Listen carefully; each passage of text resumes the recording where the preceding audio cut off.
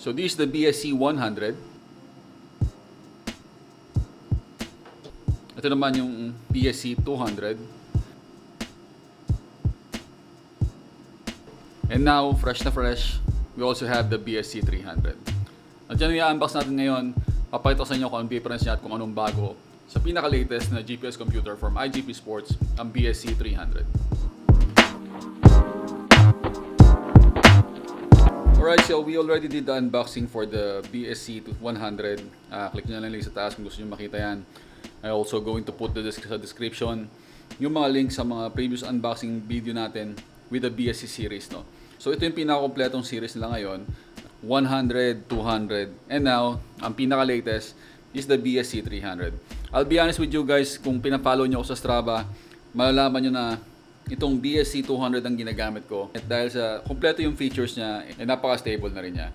And I'm really lucky to have this latest GPS computer from iGPSPORT, which is kompleto na para sa akin. It's almost the same nitong 200, but the main difference is colored siya and meron na siyang map. Okay, so buksan na natin, pakita ko sa inyo. Ito yung box niya, almost the same ng box ng BSC200, which medyo nagustuhan ko siya kasi hindi na sila nag-spend ng masyadong maraming kung ano pa sa packaging. Almost the same. And as you can see sa box, nakalagay dito sa likod is so GPS, GLONASS, BDS, QZSS, meron din siya yung the latest satellite. Panoorin nyo yung mga previous na unboxing ko para maintindihan nyo yan. It has a navigation feature, 8 GB of memory. So medyo malaki yun, no? Ibig sabihin yan, pwede nating installan ng maps ng iba't ibang lugar, even languages. 20 hours battery life. Compatible siya sa Strava, Type-C ang kanyang charging cable. So this is the box. Ayan, fresh na fresh from iGPSPORT. Buksan na natin.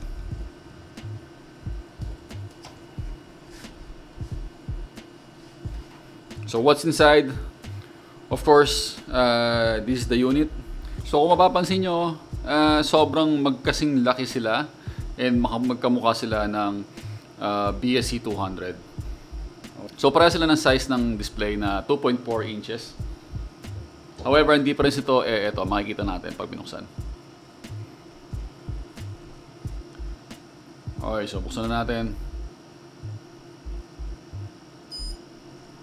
Yun. Halos pareha sila talaga ng 200. However, the display is colored na. So, ano pa kasama niya? The usual. Merong manual and quick user guide. Tapos yung pang-mount sa kanya sa handlebar. And may kasama na rin siya. Wala siyang kasamang cable, but you can always use the cables na ginagamit nyo pang-charge ng yung cellphone as long as Type-C siya. Ang napansin ko kagad sa kanya is ganito. Yung finish nito is may pagka carbon fiber siya, which is ang ganda para sa akin. So sa itsura, halos magkakamukha sila, halos pare-parehas lang talaga. Maganda yung quality ng materials na ginamit sa kanila.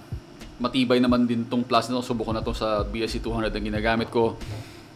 Ang design kasi nito is manipis talaga siya and magaang. According sa iGPSPORT, 67 grams yung bigat nitong BSC300. Tara, timbangin natin.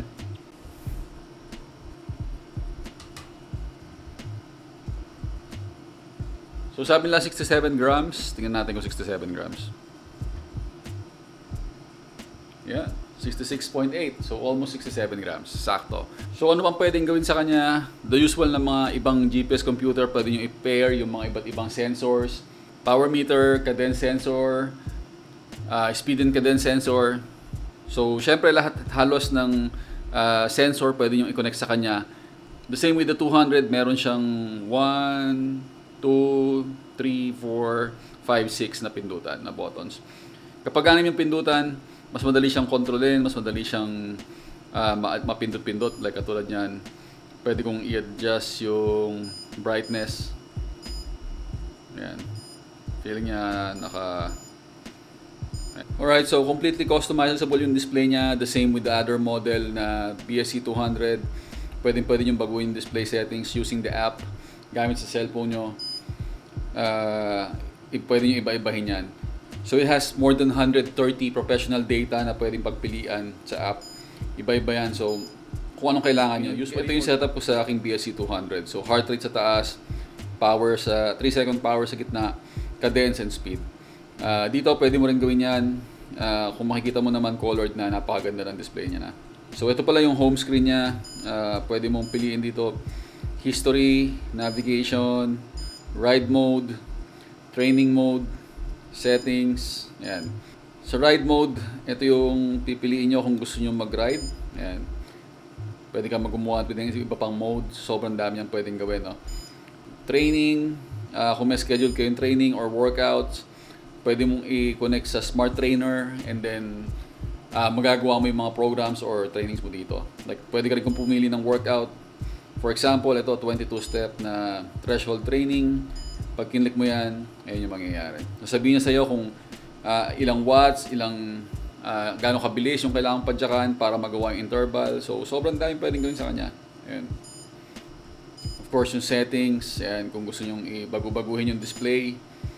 Ayan. You can add sensor, pair nyo yung phone nyo. So, pag bago yung device nyo, kailangan nyo i-update yung firmware. At ang kailangan nyo gawin is i-download yung latest na firmware update using the app. So, register lang natin siya. Ayan, so ganito mag-register lang BSC series. Ayan, so nakita nyo na agad, mayroon 300. Connect. So nakaset na siya dahil sa dati kong device, itong BSC200. So completed. Yun. So wala pang update, mukhang updated naman siya. And as you can see, may notification siya. Ayan, pwede mo makita yung notification. So ngayon, susunod kong gagawin is download ko yung map or installan ko siya ng map. Kasi unlike the BSC200 na yung navigation niya is turn by turn lang. So tuturuan ka lang niya kung saan ka liliko but wala siyang offline na map. Hindi katulad ng 300, yun ang feature niya, yung map. So installan ko siya ng map. All you need to do is punta ka sa website nila, iGPSPORTS.com. Hanapin mo yung firmware download. You can download the map. Pili ka lang ng map na ito-download mo. Ayan. Ayan. Select the country. Siyempre, pipili natin is Philippines. And we're going to download the map. So, ayan. Nagda-download na siya.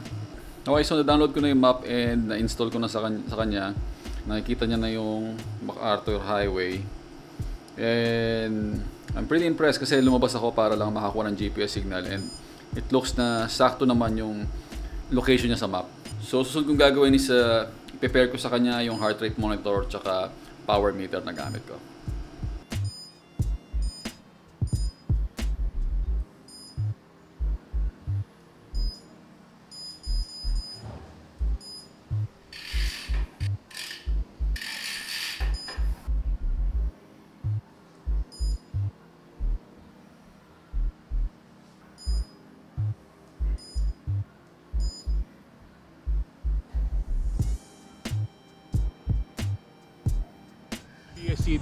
So we're using the iGPSPORT BSC300. And sa experience ko naman, when it comes sa iGPSPORT, lalo sa mga latest model nila, wala akong problema sa GPS connection. I think ang gamit nila is yung pinakabagong chip from Switzerland, which is capable siya na makakonect sa lahat ng klase ng navigation satellite. Kasama na dyan yung pinaka-latest na navigation system from Japan na GCASH. Alright, when it comes to battery life naman, yung battery life niya is 20 hours. Alright, so I know medyo mababa siya for most of the GPS computer, pero yun ang downside kasi colored siya. Colored and then may map feature pa siya. I think okay lang sa akin yun. Hindi ka naman mag-ride ng 20 hours straight unless if you're going to do that. Mas okay gamitin siguro yung BSC200. Pero kung hindi naman ganun kahaba yung ride mo, 20 hours sobrang haba na nun.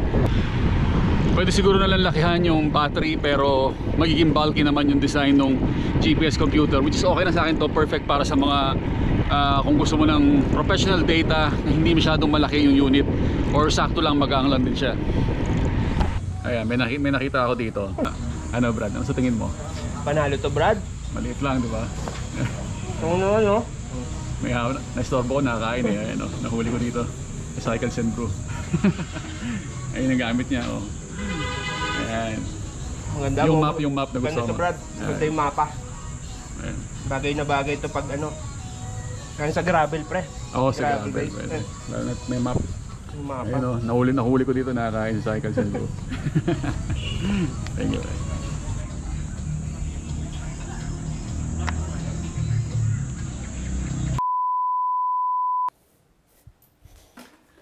Alright, so nasa bahay na tayo, tapos na tayo mag-ride. Kung nakapalo kayo sa Strava ko, mapapansin nyo na ang gamit kong bicycle computer lagi is itong iGPSPORT BSC300. So, ngayon ito na yung gagamitin ko, yung BSC300 kasi mas maganda nga yung display niya and dahil sa map niya.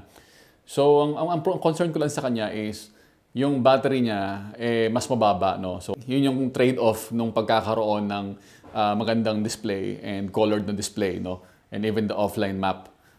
Okay lang naman sa akin yun, 20 hours. But if I'm going to do a multi-day ride or yung mas maraming beses akong mag-ride, it's either gumamit pa ako ng BSC200 pa rin na mas mahaba yung battery life niya or gamitin ko pa rin to pero kailangan ko mag-charge every night na titigil ako sa pagbabike, no? So I think yun lang. The only question now is gaano siya magiging katibay or gaano siya tatagal in comparison with other GPS computer na nasa market ngayon. So ang gagawin natin, tetest pa natin siya, gagamitin pa natin to. And I'm always going to give you an update or feedback once na matest ko na completely yung product. So yan, ito yung display niya. And thank you guys for watching. Don't forget to like and subscribe. And pakita ko pa paano siya pinapatay.